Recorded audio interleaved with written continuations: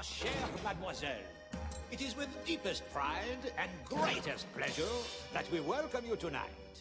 And now, we invite you to relax, just pull up a chair, as the dining room proudly presents your dinner. Be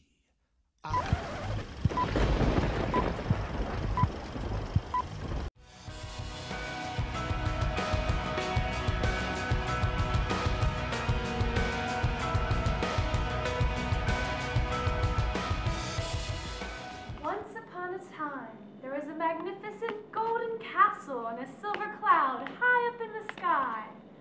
Which has nothing to do with anything, because our story is about an old wood chopper who lived in a shack. But that's a good way to start a fairy tale. The old man was very happy, but he had a daughter who was very unhappy because, well, she was rather plain. Actually, she was really plain. In fact, she had a face like 5 miles of bad road. Anyway, it was time for her to marry, but because she was so fat and ugly, none of the men of the kingdom ever came to ask for her hand, or any other part of her body for that matter. Then one day, the old man decided to cheer her up. Well, Misty, I know it's your birthday, so I got you a present. A man? No, a mule. Oh. He pointed to a brown furry, sort of duster-looking thing, and handed it to her. It wasn't what she had in mind, but at least it was somebody to talk to. Well, hello there, silly beast. I wonder if I kissed you, you'd become a prince.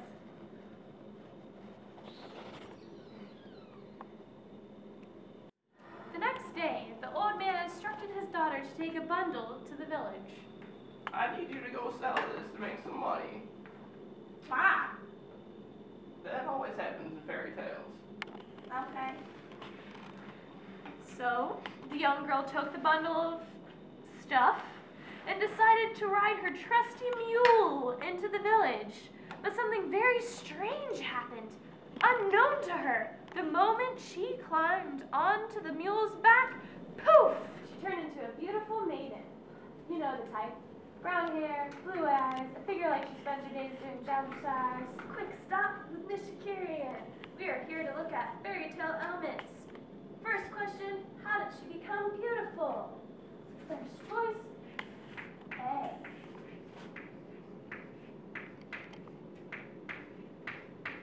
Makeup or B? Magic.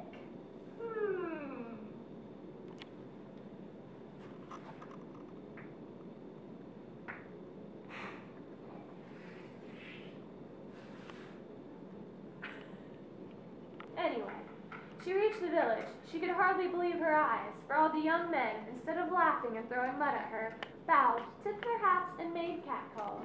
I want a diamond ring, I want some bracelets and everything. Daddy, you better get the best for me. She was still trying to figure out when a handsome young prince rode up to her on a snow-white horse. Hey girl, you is fine. You crazy? No, we should have totally hang out at 8 tonight. Let me call you. Flushed with excitement, the girl raced home. But when she arrived and stepped off her mule, poof! She immediately returned to her fat little ugly self. That night, promptly at 8-ish o'clock, the prince, sitting astride his white charger, knocked on the door. The girl opened the door and smiled her crooked-toothed smile, one that made chopped yak liver seem appealing, and chirped, Hi. Is your sister home? I don't got a sister. An aunt maybe? I Babysitter? don't got an aunt or a babysitter. Cousin? Twice removed? No. I live here alone with my daddy. The prince, figuring he had found the wrong house, galloped quickly off his white steed. The poor girl was left standing at the door, broken-hearted, and trying to understand what had gone wrong. Stop round 2. Very gonna have to think really hard on this one. What typical fairy tale characters have we met? Ready? Option A.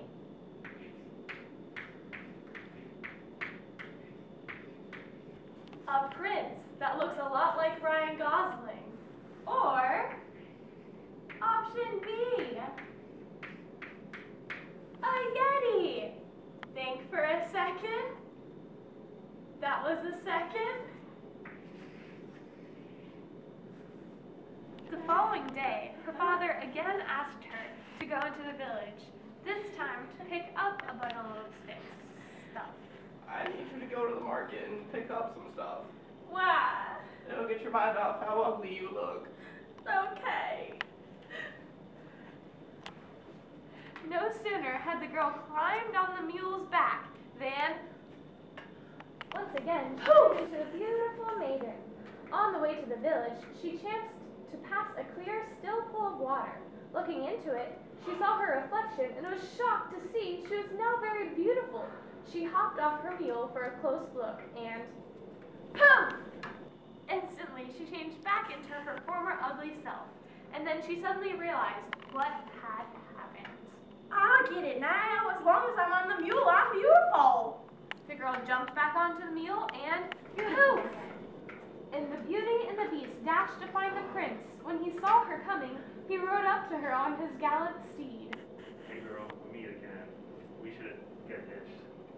Okay. As long as I stay on my mule at all times. So be it, my love. For I too will stay on my horse at all times. And thus they were married by a priest. I now pronounce you man and wife. One day, as the girl rode in the garden,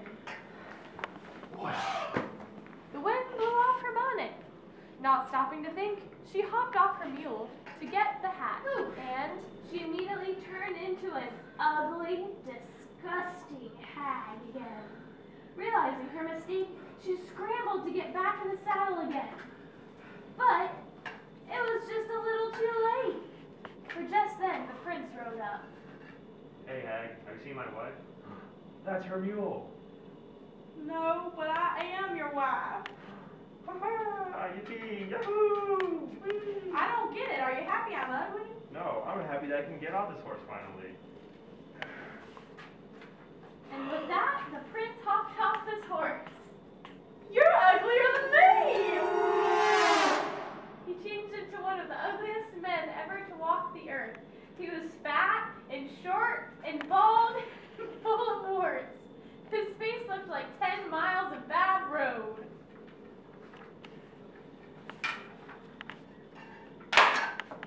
We were meant for each other. I guess.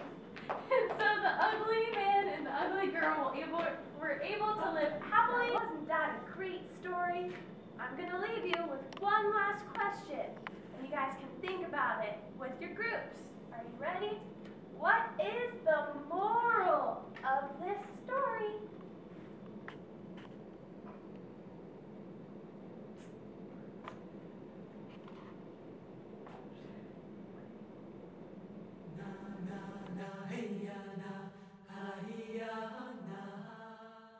The Princess and the Prince, played by Kate and Reuben. Narrator/teacher was played by Sam. The Old Man, Priest, and Cameraman, played by